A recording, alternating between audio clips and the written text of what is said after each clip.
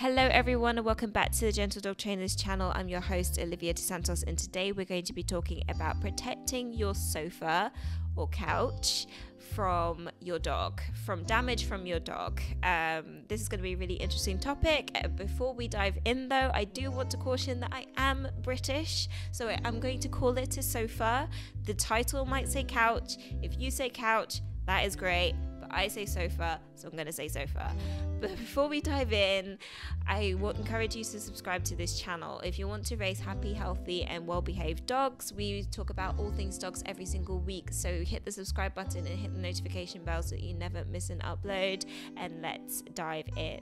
So my dog is actually here on the sofa with me. He's down here, you can see him here. He is curled up in a ball because he wants to sleep, so I'm trying not to disturb him too much. In terms of our topic today of protecting the sofa from damage from your dog, I will be very honest, I have not been very good at doing this in my lifetime.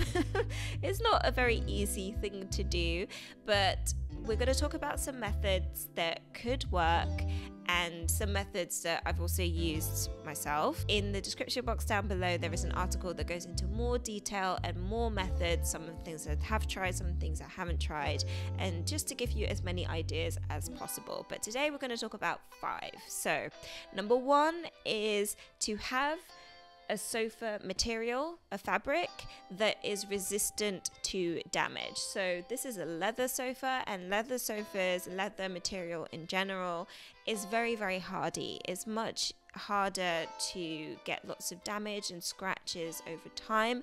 It will get damaged and scratched over time, but it can withstand it for a lot longer than other types of sofas. So if you invest in a sofa fabric that is more resistant to scratching, then you're in better stead in general. The other fabric that I would recommend here is microfiber. Microfiber doesn't show a lot of scratching.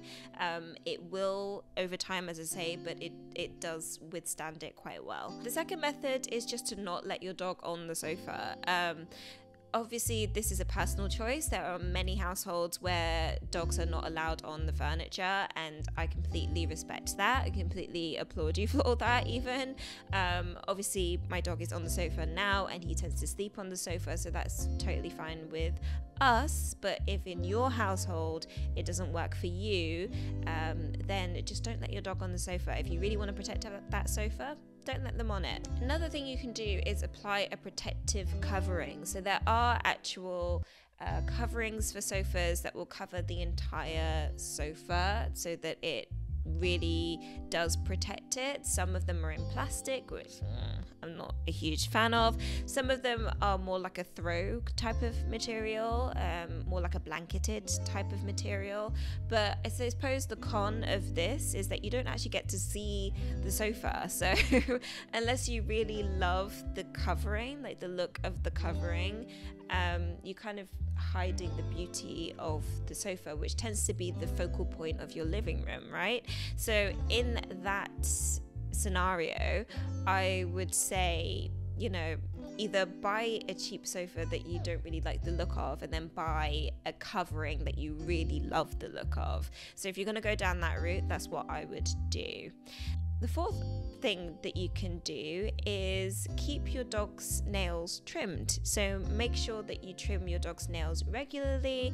I've done a couple of videos on clipping nails and grinding nails. So whatever method kind of works for you, whatever tools you have, make sure that your dog gets trimmed nails quite regularly so that it doesn't scratch up your sofa. And my fifth and final tip here before my camera dies is to have a throw on the sofa where your dog tends to lay. So maybe not covering the entire sofa, but having like a carpet. I'll show you what we have on the end of our sofa.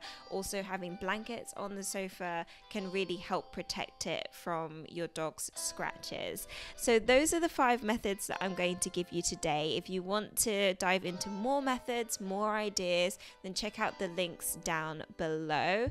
And if you like this video, you'll really like this one. Comment down below any methods that you're using to protect your furniture from your dog. I've been Olivia for the Gentle Dog Trainers channel, and I will see you next time. Take care. Bye-bye.